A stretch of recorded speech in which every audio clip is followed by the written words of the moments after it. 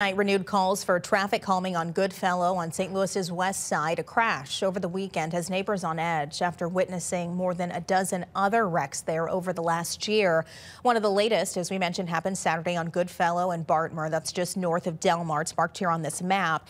That crash, we know, left a man with serious injuries. And tonight, First Alert 4's Justin Andrews is talking with neighbors who live nearby, who also regularly navigate that dangerous strip.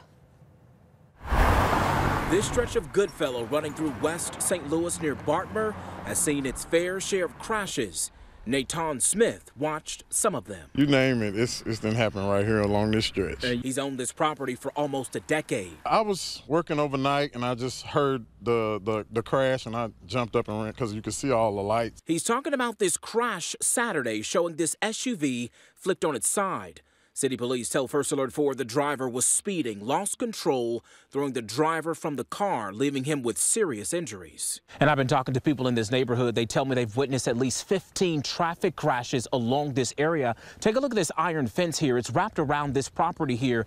In fact, an accident caused this to be damaged, and this fence once wrapped all the way around this parking lot. The insurance company wouldn't pay for it because I didn't have any cars on the lot. They blow through the stop signs, like it's a straight shot. For 20 years, Victoria Chin has lived in this area too. People just need to slow down. That's all. It's a stop sign there. Slow down, stop at the stop sign. Our cameras caught not one, not two, but 5 cars rolling right past this stop sign on Goodfellow. Neighbors want to see some type of traffic calming along this stretch. Best thing to do would probably be the speed bump to slow them down. If anything else is going to tear their car up if they come through here speed. Sunday, Alderwoman Kara Spencer talked to us about a deadly hit and run in Soulard last weekend on Gravois and Russell. The driving in our city is completely out of control, and we need to clamp down from every single angle possible. Back on Goodfellow, neighbors want this bad driving and lack of accountability to stop. My wife said she called the city about getting some barriers up,